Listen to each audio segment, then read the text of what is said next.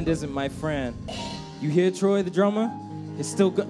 Listen, Jordan, you too. Terenica, Terenica.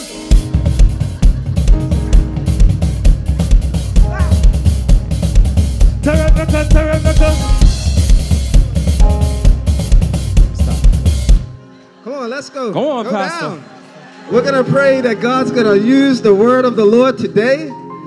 We need the revelation to come down now so we can understand the word of the Lord. Father, we thank you for today. We thank you for your power. We thank you for your grace. We pray, God, that you will give liberty in the Spirit for your Holy Spirit to move up and down the aisles today to give us your word, to the understanding, the interpretation, God, so that we can apply it to our lives. Father, we thank you for how great you are. We thank you that there is nothing impossible for you. We thank you, God, that you can reverse anything. You can change anything, God. You can transform us. Lord, I pray that you will show us if there are any blind spots that we have, even in our own lives, God, whereby we need to make a change. So, Father, we pray that you will speak to us, make your word clear so that we can say amen. Not only by what we say, but also by how we live. In Jesus' name we pray. Amen. We're going to look at the Word of God together, and we are continuing our series, which is the power of one verse to transform your life. That's what we're looking at together, and we're going to trust that God will give us the Word that He wants us to have for today. And this is our verse for today. We're taking one verse, and we're dissecting that verse in our understanding of it so that we can better apply it to our lives, so that it will bring about a transformation, which means that we're going to live differently as a result of whatever the word is for today. And here it is. Ephesians chapter 4, verse 23. Let's read it together. And do not give the devil a foothold. Period. How many say amen? That's God's word for today. And do not give the devil a foothold. There's something that takes place in American football more than any other sport. And it's what's called game film. The opposing team takes the time to watch videos of the team in which they're going to be competing against. They watch the team constantly, especially the quarterback, over and over and over again in order to decipher, to determine what their tactics are. Because people, when it comes to the victory that then they win on the field, if something works once, they tend to do it several times, or they have a certain gameplay. So the opposing team, which is known as the enemy, is going to be looking to see what is your gameplay. And the reason why they do this for every single team is because every single team is different. The same thing is true with us. This person that's called the devil, he has several names: Satan, Lucifer, we can go on and on. But you know who I'm talking about, right? And he has a game play on you. That means that just like the football team has a game play on the opposing team, he has a booklet on you. He wants to know how you work. How do you make decisions? What causes you to lose your mind? What gets on your last nerve? Who gets on your last nerve? Who is it that he can bring into your life to dishevel the place where God wants you to be? Now, there's something that's sure about the devil, and he cannot take away your salvation, because your salvation is secure in Jesus Christ. The second thing that he can't do is he cannot make you sin, because you have to voluntarily give into something in order to sin, but he can set things up to encourage you to do so. The other thing that he can't do is he can't take away your health, for example, because he needs the Lord's permission in order to do that. So he is limited in what he can do, but one of the things that he does do quite well is he loves when you give him a foothold, because he can't do a whole lot without a foothold. A foothold simply means, by definition, that the opportunity in order to advance. You've probably seen a climbing wall. In some of the parks in Bermuda, they have small climbing walls in order for you to get up to where the slide is.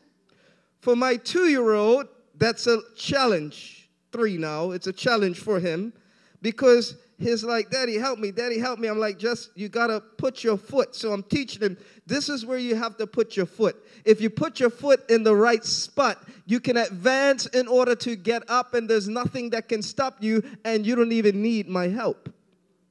As long as you put your foot in the right place. We were at Long Bay Park, which now has a playground there, and just showing them how to do that, how to use your foot in order to have a foothold, because all you need is a foothold in order to advance. All the devil needs in your life is a foothold, and a foothold is described as a strong first position from which further progress can be made. He just needs that first step. And what happens is that this is something that you have to make available to him in order for him to get an advancement. In other words, without a foothold, he can't do anything. He can't climb up. He can't advance. So you have to give this to him in order for him to wreak havoc in your life. And he's fine with waiting until the opportune time, because that's how he works. In the context of this one, what we want to do is we want to look at the different footholds that the enemy uses. What we want to do is we want to reveal, we want to pull back his schemes. His schemes are his devices. A scheme is a deceptive strategy. So instead of the devil looking at our game book, we want to look at his game book today so that we can be more sensitive to the fact that there are certain footholds that we may have in our lives that go undetected. And here it is that God's saying that I want you to know how the enemy works. So footholds. The context to the verse that we looked at today is this. In your anger, do not sin. Do not let the sun go down while you are still angry. Now, this tells us something about anger. Anger is an emotion from God. Not all anger is sinful. There is a righteous anger that you may have that is necessary in order for you to protect, let's say, your family. There may be a righteous anger. There may be a righteous anger that you may have in regards to sin, which we should have. The Word of God says to hate sin. Love the Lord, but hate sin. And so, therefore, anger is not necessarily sinful. However, anger can certainly be sinful. When anger becomes rage, and when anger leads to malice, and when anger leads to a lack of self-control. So that's why he says, in your anger do not sin, but do not let the sun go down while you are still angry. In other words, he's telling us to deal with the situation rather than allow the anger to consume you. Because when the anger consumes you, resentment sets in. Unforgiveness sets in. Malice sets in. Malice is when you are happy when the person who irritated you gets hurt. You rejoice. You know what I'm talking about? Yes. You're looking very spiritual out there. But I know when stuff goes down, all bets are off, right? People get vexed. People get irritated. People say things that they shouldn't say. People get slammed the phone down on other people. All that type of stuff goes on when you're angry. You ever have a situation when you're angry and you're about to get angry and then something happens and takes you off of your anger? Don't you hate when that happens? I remember on a few occasions, at least 3 or 4 occasions, when I'm irritated about some form of customer service in our beautiful country. And so I go there, and I'm ready to complain. In fact, I remember this one time I was coming up to the counter. I had my argument ready. And, of course, you got to be mad sometimes in order to get what you need done. You know what I'm talking about? So you got to go there, and your righteous anger is just about to fall off the cliff to unrighteous anger. You know what I'm talking about? You're going up to the counter, and you're ready to just let them have it. And you're like, excuse me. I was like, excuse me. And I was just getting ready. And you know what? The person had the nerve to tell me, hi, Pastor Gary, so good to see you.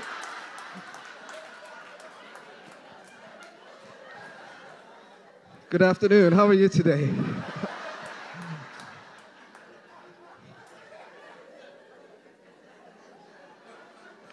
You know what that's like, right? I'm sure you've had the opportunity too, because you knew you were ready to let some people have it, but because of the grace of God giving you a second chance, you say, okay, well, let me calm down a little bit. So what we need to realize about anger is serious. If you allow anger to go unchecked in your life, it's going to lead to a firestorm in which the enemy is going to have his way and get a foothold. So this is foothold number one. Keep this in mind as anger. Anger is the road on which the devil travels to hinder your life.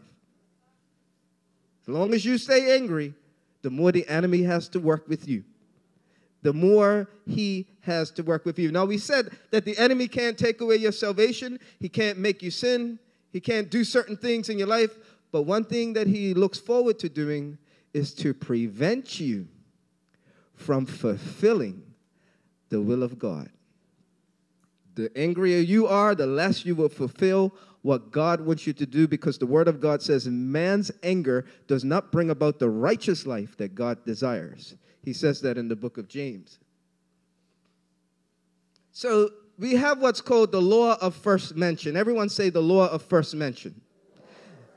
This is a theological term when it comes to hermeneutics, or the interpretation of the Word of God, that if you're going to do some Bible study about a certain thing in the Word of God, it's good to go to where that place first showed up, or where that person first showed up, or where that theme first showed up. It's called the law of first mention. Because when you first see something introduced, it gives you usually greater insight into what it is. In this case, because the devil is our game book today, we need to look and see, well, where was he first introduced? Well, we know based on the Word of God that he was already cast down to the earth, because the Bible tells us that there was darkness on the surface of the deep, and the darkness there is symbolic of evil.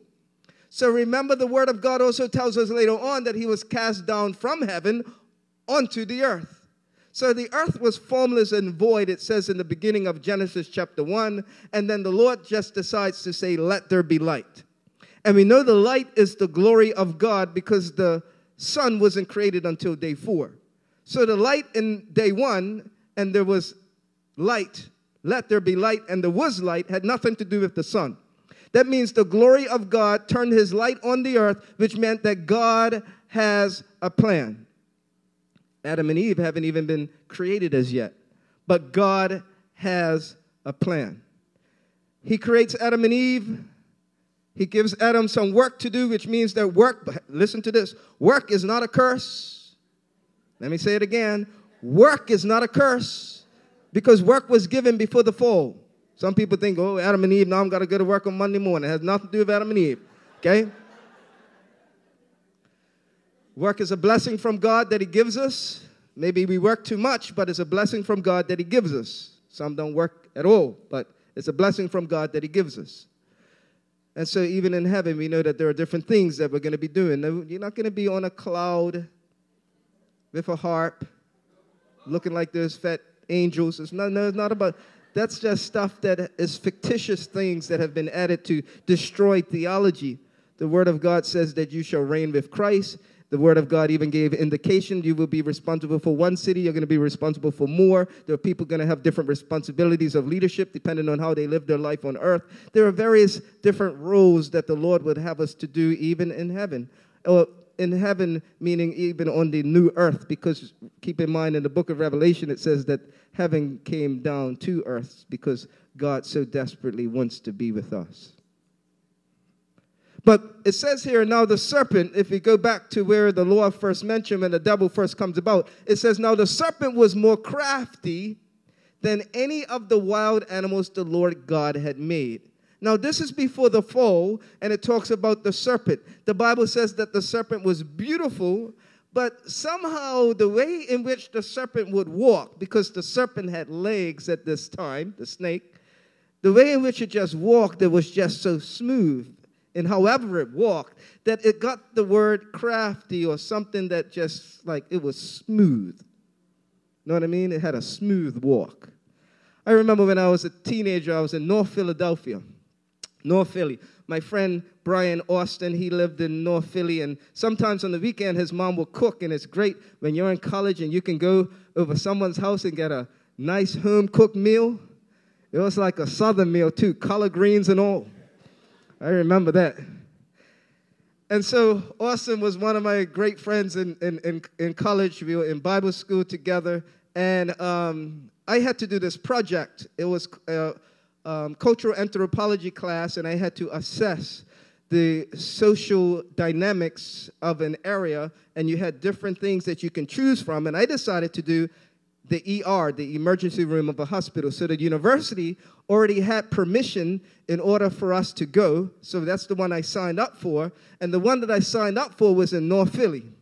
It was Temple University Hospital, one of their ERs, and that's where I decided to go. However, at the time, which I didn't realize, North Philadelphia, the crime was off the charts. I mean, it's amazing at night how North Philly completely transforms at this particular time. Maybe they cleaned it up some, but I'm telling you, it was insane. And so what happens is, when his mother realized where Brian was taking me that night, she says, "Gary, where you going?" I said, "I'm going to North Philly." "You going to North Philly? You got to get rid of that Bermuda walk. You got to know how to... You got to walk like you're from Philly." She said, "So come on, copy me." And she's teaching me how to walk, you know? How to walk. She said, "Because you're going to get robbed in 10 minutes if you use that Bermuda walk." The serpent had a George Jefferson type of walk. And so therefore, the serpent was known to be crafty based on how he would move. That's why the devil used something that was good, which was God's creation, which was the serpent, which was a good thing at the time, in order to bring about something bad. Because that's how the devil moves. The serpent is what he decides to possess, because he wants to disguise. So the devil always hides the good inside, the bad inside a covering of good. That's how he works.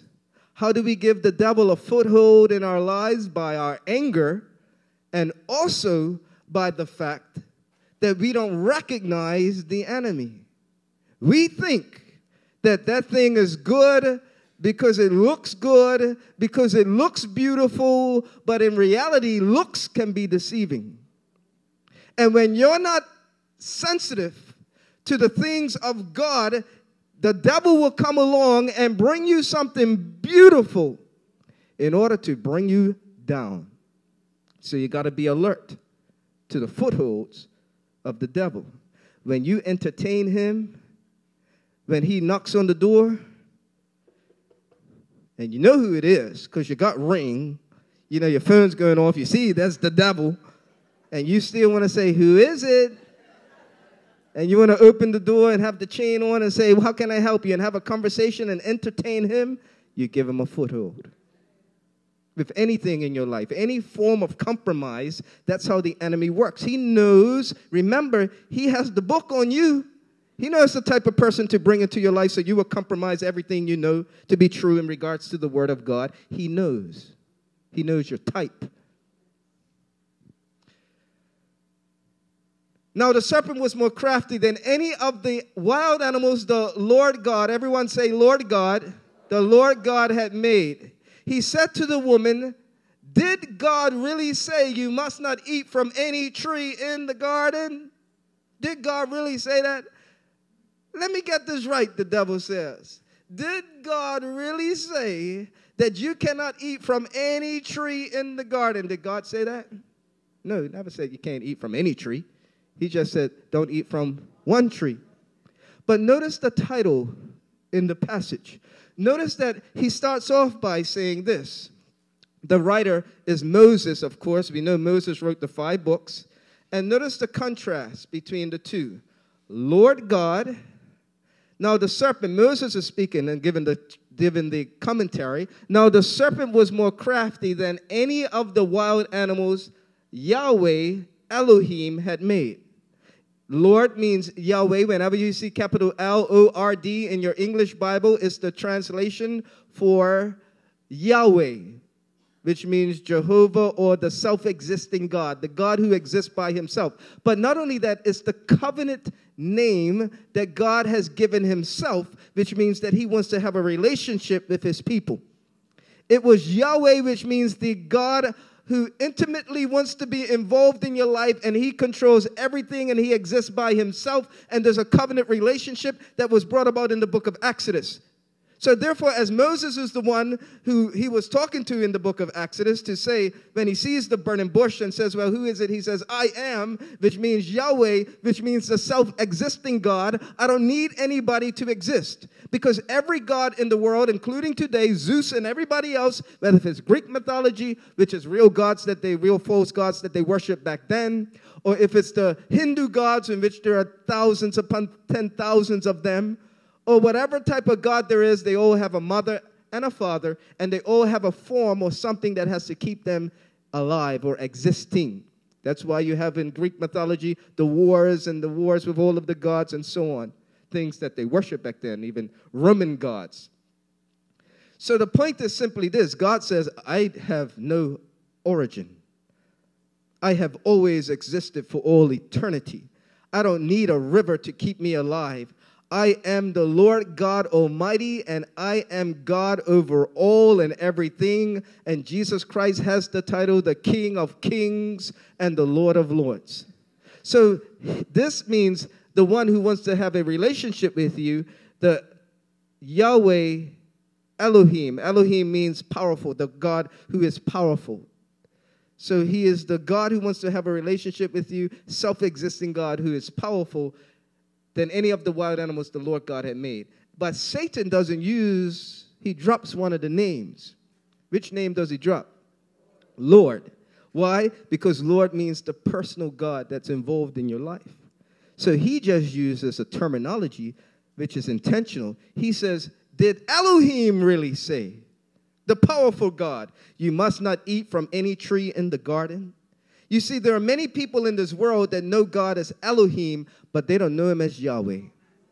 They know him as Elohim, and when they say their grace, oh, dear God, help us. Dear God, deliver us. And they're spiritual in regards to how they sound, but their hearts can be far from the Lord.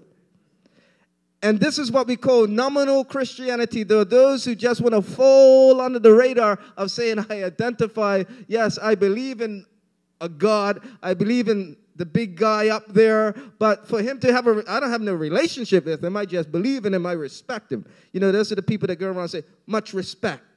Respect. Yeah, respect, Jah. Respect. You believe in an Elohim, but you don't have a personal relationship with him. You got me? He drops the name and says, did God really say you must not eat from any tree in the garden? So notice the contrast there between Lord God and God. Why? Because this is the tactic of the foothold that the enemy wants to bring about, and that is religion. The devil always places religion over relationship, especially when he wants to get to you. He don't want you to think about God as being the God who loves you and has a relationship with you. He wants you to look at the church. He wants you to look at worship. He wants you to look at prayer. He wants you to look at the things of the Word of God as religious. It's just something that we do just to keep the devil off our back or to keep God off our back. But to have a relationship with this one, no. It's religion. You realize how dangerous religion is? You know what took Jesus Christ to the cross? Not the crazy people that were dancing in the session hall. The people who took Jesus Christ to the cross were the religious ones, the Pharisees and the Sadducees. That's how dangerous religion is. We wrote a devotional called Religion versus Relationship in order to expose the ways in which the enemy uses religion in the lives of people, even within the church. A religious spirit can enter a church. It's people who think that they're even more spiritual than other people. I call them super spiritual people. You know, they live up here, but don't do nothing for Jesus down here. And so therefore, religion is a danger. But the enemy loves religion. The Word of God says, even the demons believe in Elohim and shudder. Even demons believe there is a God. It's a doctrine of demons, actually. So therefore, religion is how the devil can get a foothold in your life. When you start to remove the relationship and you start doing things out of a ritual, oh, I just got to do it. I just got to do, and it becomes such a mundane, difficult thing to do. And you know what happens when you're religious? This is an indication that you are becoming a religious person rather than being led by the Spirit. Is the commands of God become hard to obey. You know why? Because the Word of God tells us, and John the Apostle says, and his commands are not burdensome. Jesus Christ even said, come to me, those of you who are stressed out and heavy laden, and I will give you rest, for my yoke is easy and my burden is light. So if it gets really heavy, that's a lack of the grace of God, because we are moving from relationship and moving into religion. Beware of the way how the enemy has. That's what's in his book, religion. He uses religion as a foothold in our lives. Now the serpent was more crafty than any of the wild animals the Lord God had made, and he said to the woman, did God really say you must not eat from any tree in the garden? You see, the devil always has to take a little bit of truth and mix it with lie or legalism in order to cause the hook to take place. Because he can't make Eve do something. He needs Eve to voluntarily give up in order for him to have his way. It's sort of like what we said about pickpocketing. He probably tried that first, and then that couldn't happen. Let me see if I could get her to give it up. So what he does is he says, did God really say you must not eat from any tree in the garden? So what he loves to do is simply this. He loves to create doubt. The devil always reduces the Lord's command to a question. Always. This is how the devil gets a foothold in our lives. He wants you to reduce what God has said and put a question mark next to it. You know, God says, so I want whatever comes out of your mouth to be to the edification of the church, which means whatever we say, it should edify somebody else. Question is, did God really mean that? Or when somebody offends me, I have the right to go to somebody and complain and talk about them? You see? The question mark. God says, I want you to be pure before marriage. Do we put a question mark there and then shuck up and do whatever we want? God wants you to marry those who are in the Lord. Do we want to put a question mark there and go after whoever? God says, well, I have a plan for your life, so trust in me. Do we put a question mark there that because things aren't going the way that we want them to go, so we take matters into our own hands and manipulate and try to make things happen? You see how the devil works? Is doubt. Now, it's important for us to understand the biblical term of doubt. Doubt literally means to lay down another road next to a road. It means to lay down another road next to a road. In other words, doubt is always going to have some truth associated with it. This is the truth. This is what God has said. You know, the aisle right there. This is what the Lord has said. This is the command from the Lord. Doubt now is he needs you to keep that truth right there, take part of it, and lay down another road that says, do you really? Did he really mean that? Do you really have to do that? It's just to provide another road next to truth. Doubt would be ineffective if the devil just came to Eve and says, girl, God just wants to mess up your life. Can't do it that way. She would see that coming a mile away.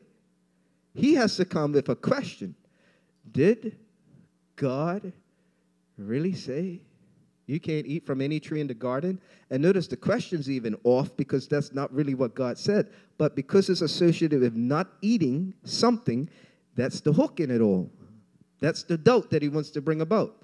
So keep in mind that when the enemy wants to work in your life, in order to create a foothold, he brings doubt in your life. So you must not eat from any tree in the garden. Now notice how it works. The woman said to the serpent, we may eat fruit from the trees in the garden. But God did say, no Lord. But God did say, you must not eat fruit from the tree that is in the middle of the garden, and you must not touch it or you will die. You see how the enemy worked in her? God never said nothing about touching nothing. No, it makes no sense to touch something you couldn't eat. But when you begin to think that God's withholding something from you, you become legalistic in the matter. You must not eat fruit from one tree that's in the middle of the garden. That's the tree of the knowledge of good and evil. That's the only one we can't eat from. But these hundreds upon hundreds of thousands of other trees we can eat from, yes, we can. But that one, we can't even touch it. Actually, we can't even touch it. I want to touch it, but we can't even touch it. Miscalculation is the foothold of the enemy. The devil will have you focus on the one no to cause you to doubt the goodness of God. And God has no's. There are things that he doesn't want us to do. Isn't that true? In fact, that's the only way you can have freedom. If you have to have some no's in order to enjoy whatever it is that you have, you realize that? In everything in life, there has to be a no in order for you to enjoy it. I started to learn how to play tennis properly. That's fun. Having fun. I need to get some type of exercise in. So I'm learning how to play tennis properly. And there are some no's in tennis. There's stuff you just can't do. You just can't pass the serving line and go in the middle and serve. You can't have a ball that goes outside of the line and say it's in. But when you have the rules in association with the game, that's what makes the game fun.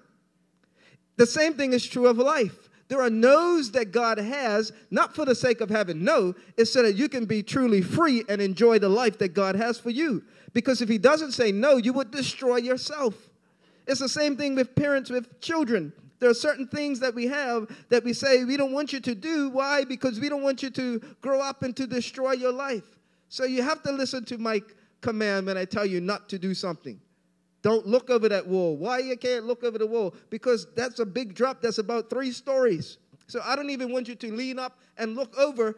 And if you do, I'm going to deal with you. Why? Because I love you and I want you to live. That's why. Children have to learn how to do that. And it's a good thing when they start to listen to the lessons in which you give them, isn't it? We taught our son, 2-year-old, now 3, about, actually Belle did, in regards to, oh my gosh. Like one of the kids may be hearing stuff at school and they say, oh my gosh. And it sounds close to, oh my God, and we don't want them to take the name's Lord in vain. So Belle shared with them, don't say, oh my gosh. You may want to say something like, oh my goodness, but don't say, oh my gosh. And the 2-year-old just went into his heart and his mind. And so we realized that we say, oh my gosh, as parents, myself. And I'll say myself and my mother.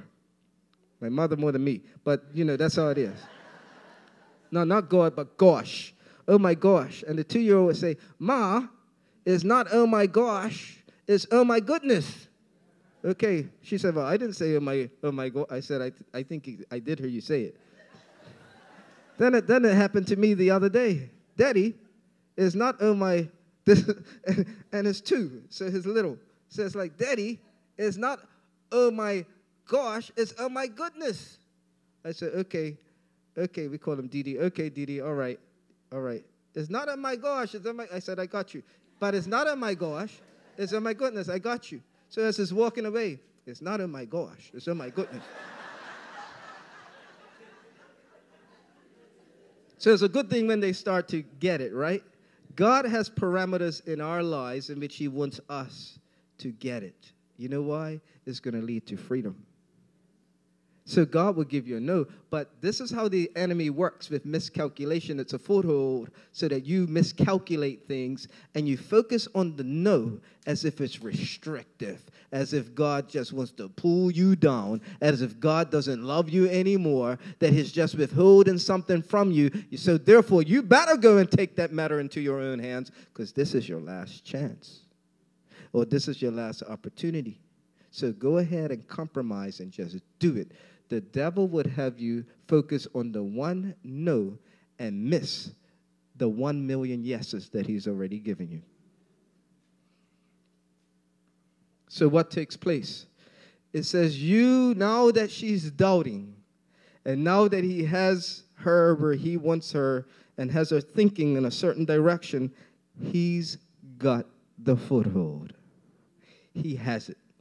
And then he can now refute and come directly against what God has said and say, you will not surely die, the serpent said to the woman. Let me tell you what God is really like. The one who you serve and your husband serves, and you're walking in the cool of the day and you think is, oh, that, you know, just like I always would say, if it's too good to be true, it's not true. So let me tell you, for God knows, Elohim knows, that when you eat from it, your eyes will be open and you will be like Elohim. You will be like him, knowing the difference between good and evil, which you don't know right now, right?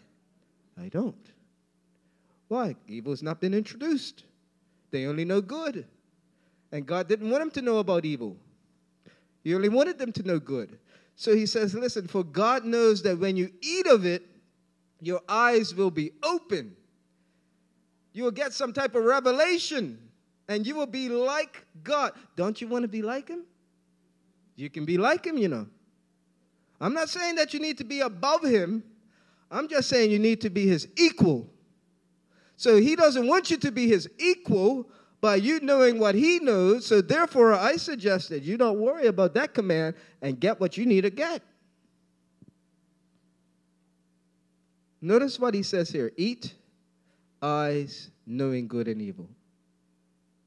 You see, John tells us in the book of 1 John that there's only 3 things that are in the world system, that run the world system, that generate the world system, that keeps the world system going so people continue to be sinful. And he says it's the lust of the flesh, the lust of the eyes, and the pride of life. He says there's nothing else in the world system but those 3 areas. Say it with me.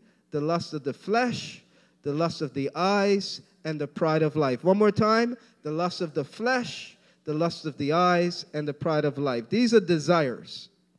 There are certain desires that the enemy wants you to have, and that's what he uses as a foothold, so that the natural would kick in instead of the supernatural, that you'll go back to being natural, in which the desires of the flesh. Flesh means instant gratification. And the Word of God always, in various cases, uses food in order for us to understand what instant gratification is about in the spirit. God many times has set up the natural world with illustrations so that we can understand the spiritual world. So when you're hungry, some people say when you're hungry, the worms start biting. When you're hungry and you want something to eat, it's the worst time to go to the grocery store. Am I right? When you're hungry. Because you buy stuff that you don't need. You buy stuff that you shouldn't even eat. The worst thing to do is go to a cupboard and snack when you're hungry. Trust me, I know. It's because you end up eating stuff that you know you shouldn't eat, right? So therefore, why? Because the flesh, which the Bible gives our appetite as the example of the flesh. Because when you want something and you're hungry and you eat it, and after you eat it, you don't want to see it again. Isn't that true? You don't want to see the food. Why? Because you're full now. The best time maybe to go to the grocery store, considering the prices, is when you're full.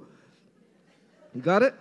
So therefore, you don't buy unnecessary stuff. You just get what you need. So eat your meal, then do some grocery shopping. Because what happens is that if the flesh kicks in, then you want instant gratification. So as instant as you're hungry and you seem like you're famished and you can eat, and within 5, 10 to 15 minutes, depending on how fast you eat, you're then full to the point where you don't want the food anymore. You know, it could even make you sick looking at it, right? Sin's the same way. Instant gratification. Take it. Now, do it. Don't think it. Be full, and then, okay, I don't want it anymore until the next time. So this is why it uses the word food as an idea for the flesh. The eyes means something that is good looking, but again, it has a price tag associated with it.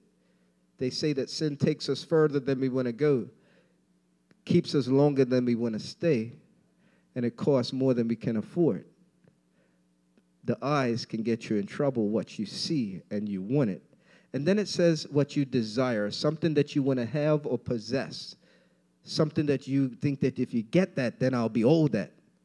So usually these three things come in a package together. Sometimes they're separate, but usually they come together in some form of a package. The lust of the eyes, the lust of the flesh, and the pride of life. For God knows, this is the devil now encouraging her flesh to kick in. God knows that when you eat from it, you get instant gratification. Your eyes will be open. Doesn't it look good as well? And you will be like him, knowing good and evil. So what happens? The woman saw that the fruit of the tree was good for food, something to eat. It was pleasing to the eye, which will lead her eyes to be open by grabbing that, and also desirable for gaining wisdom. She took some and she ate it. And it was a done deal. And we should understand the power of this act because we're still dealing with it today. You realize that? The reality that we all are aging is a result of the fall. You know, Adam and Eve weren't supposed to be aging to the point where, they get old. Getting old is a sign of the fallen nature, because the Bible, that's why God has to give us a new body, because the old body is declining. It may not feel like it when you're 20 and 30 and 40, but as time goes on, you notice some changes. Isn't that true? You're acting like I'm by myself. I know what I'm. Isn't it true? So what you got to do, work at it. Keep healthy. Keep walking. Eat right. Bodily exercise profits somewhat, a little, the Bible says. Amen? So we got to take care of the temple. How many say amen? Okay, good. That's more than 10 people. So you're going to get a new body because of the fact that this is a fallen world, the impact of sin. So this brings us to the last foothold, is to tempt. The enemy wants to allure. The devil wants to set you up to operate in the lust of your flesh and the lust of your eyes and the pride of life. And whenever that opportunity arises, he will take the foothold. He will take the foothold. The foothold is to get the initial first strong standing in order to make a further advancement, because that's how he works. You know, there was someone, as the musicians please come, there was someone that when you was a chess champion, well-known chess champion, and he went to Europe on vacation, and he also loved to go to the art gallery. So he goes to the art gallery, and he noticed this picture. It was a picture of a chessboard, a chess game that was in play. The pieces were there on the board. And in this picture, it was different from other portraits and pictures. It had the devil on one side. And the devil was laying back, and his head was up, and he was laughing. And on the other side, there was this young man that was sweating from his forehead, biting his fingernails, and had tears coming out of his eyes. And the title to this piece was called Checkmate. The chess champion stared at this piece for hours and was looking at it there in the art gallery. And then all of a sudden, he said, "Am I seeing what I think I'm seeing?" And he called over the proprietor to the gallery and says, "Do you have a chessboard in this place anywhere?" He says, "There may be one in the storage room. Let me go check." And he goes and he finds a chessboard, and he has a small table he brings out, and he lays it exactly how he sees it in the picture, in the portrait. And it says, "Look at this. The devil thinks that he's won, but if you look at it, he has one more move. Do you check it? It's right here. This is the one move." And the guy at the art gallery said, "Well, look at that. I've never even noticed that. For the years that I lived here, I never noticed that." The good news is that it may look like the devil is winning. It may look like there's no other recourse except to go with the foothold that's already been created. But there is a God in heaven that's able to give you that one last move for his glory. Come on, let's put our hands together. There's another move. You don't have to always give in to the enemy. You can see him coming, can't you? So don't give him the foothold. So all throughout history, what we see is move and counter move. Move and counter move. The devil moves, God gives a counter move. Move and counter move. You see, God created the angels. And then the counter move that the enemy comes is, I want to be like the Lord. And what does he do? He goes and tries to be like God, and he causes the angels to fall along with himself, the devil. And they're cast down to the earth. The counter move of God was then to come and say, well, let me create man in my image so I can have people who voluntarily worship me, even though the enemy seems like he is the one who has triumphed. I want them to voluntarily worship me. That's the deal. The counter move to that was Adam and Eve in the garden, and the enemy coming and possessing the serpent so that the Eve will fall. The counter move to that was the Lord comes and says, okay, I'm going to bring about redemption. The offspring of the woman will crush the head of Satan. That's the goal in which I'm going at. The counter move to that was the fact that Cain then goes and kills Abel, the one who was serving God. Then there was a counter move to that. After that murder, it was the fact that Seth came along. And then as a result of his godliness, people started to call on the name of the Lord. The counter move to that was that the enemy came and tempted the people, so the world was so wicked. Counter move to that was the Lord comes and sends a flood and said, I'm going to start off with one family by the name of Noah. Then the counter move to that was to get into the minds of people that they need to be their own God, so they start building a temple to the Lord, Nimrod and the fellows, and they decided to come and build the Tower of Babel. Counter move to that was God introduced languages to force the people to separate and go throughout the earth so there wouldn't just be one center where everyone would be learning the same crazy stuff. There was a counter move to that, and that was the fact that people then started to worship the moon and other things. So there was a counter move God has to that, and he calls a guy by the name of Abraham and says, come out from where you are in your father's household and the false worship you're doing, and come to a place. I'm going to bring you to a promised land. The counter move to that was the fact that Terah didn't serve the Lord and try to hold up the whole process. Counter move to that, Terah dies. God then allows the people to move into Canaan. Then there's a counter move to that, in which the enemy comes and causes the people not to serve God and to get away from the Lord, especially through jealousy with these 11 brothers and one by the name of Joseph. And they decided to sell him into slavery. Then there was another counter move, and that was God comes and allows him to interpret dreams and to interpret the dream of Pharaoh. Then there's a counter move to that. What happens? He then says, well, therefore, because of that good thing, go down there to Egypt. That's right. And I'm going to put you all into slavery. Then there was a counter move to that. God calls a redeemer by the name of Moses that's going to stand up to Pharaoh and say, let my people go. And it goes on, move after counter move to move and counter move and move to counter move, to the point in which we get to the point where God says, okay, it's time for me to come down.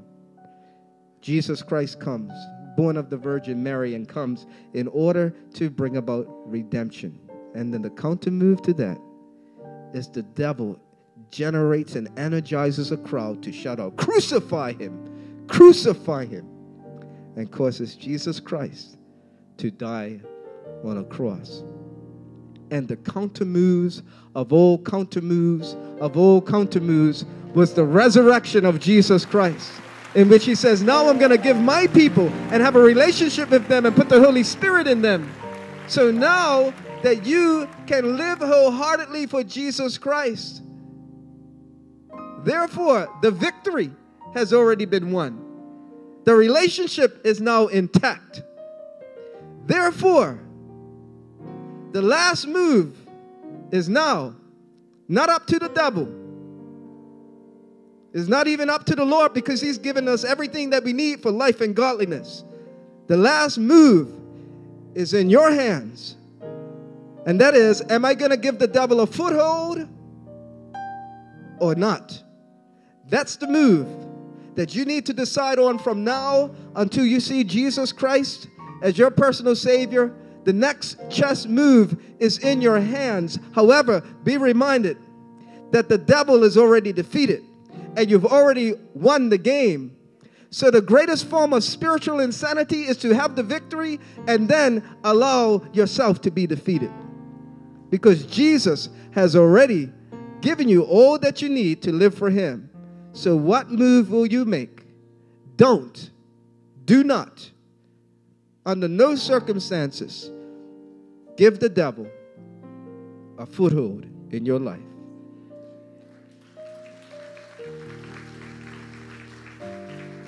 Let's pray together.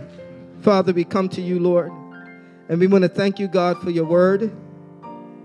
And thank you, God, that you took care of this whole game.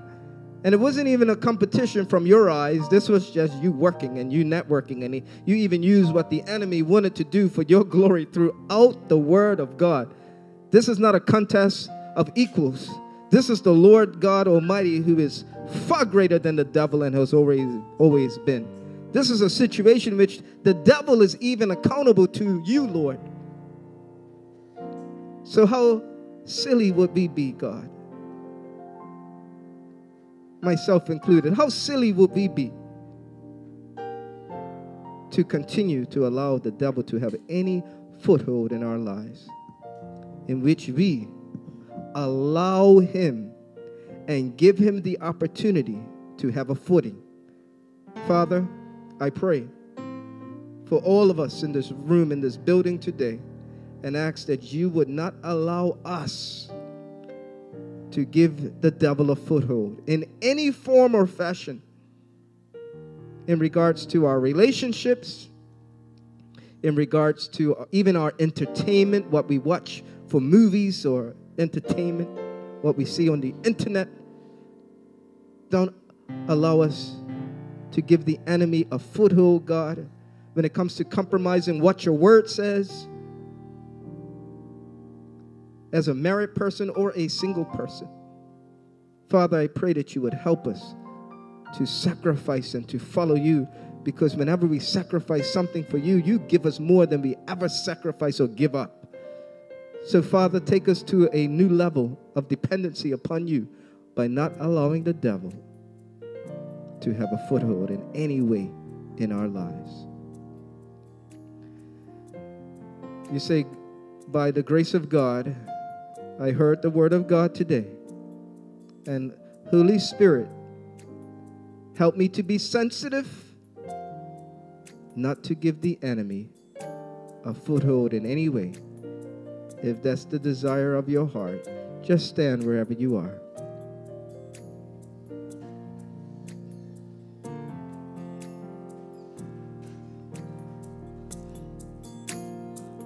In any way.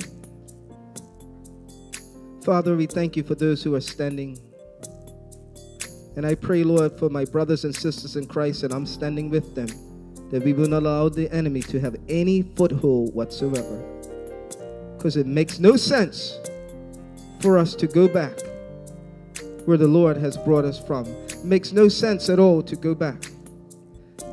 As the worship team please comes. So, Father, I pray that you would help us, Lord, to follow you.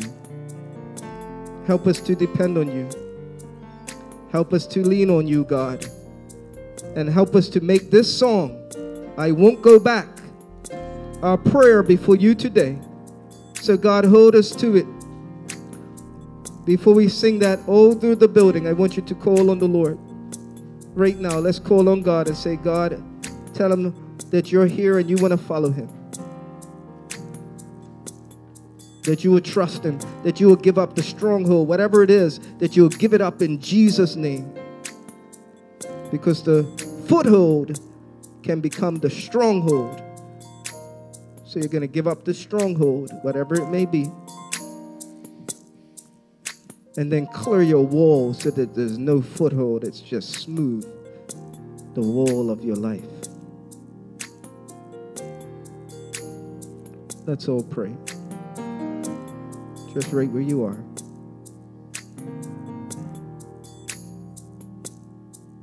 Right where you are, you say, dear God, help me to follow you. Give me the strength that I need not to give the devil a foothold. Help me to follow you, Lord, with all of my heart. Protect me from doubt.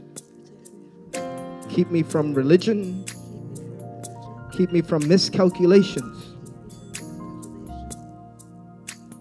Help me to walk in the Spirit and not in the flesh. Use my life to do your will in these last days. In Jesus' name. In Jesus' name. Amen. Can we put our hands together in advance for what God's going to do? Before we leave and before we walk out, let's just make this our prayer today.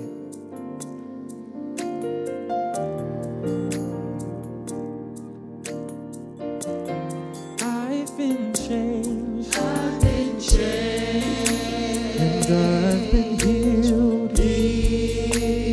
Come on, let's sing it out today. Free. Delivered.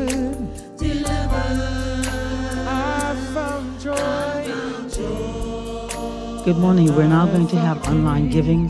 We thank God for those of you who have given thus far to our church. And we're going to pray today that whatever you give online, that God would use that to the building up of the church. And so let us pray. Dear God, in the name of Jesus Christ today, we just thank you for your goodness. We thank you for your mercy. We thank you, oh God, for everything that you have supplied for us. And so, God, in the name of Jesus Christ, even as we give today, I ask in the name of Jesus that it will be used to the building up of your kingdom in the mighty name of Jesus. I pray that even as we give, oh God, that you will continue to supply for us our every need, that whatever we ask for in the name of Jesus Christ, it will be done. And so today, once again, we give you thanks, because as you supply for us, oh God, we're able to give unto your kingdom. I pray, oh God, that you'll bless every hand that gives today in the mighty name of Jesus Christ. And we thank you once again because you are God. Amen and amen.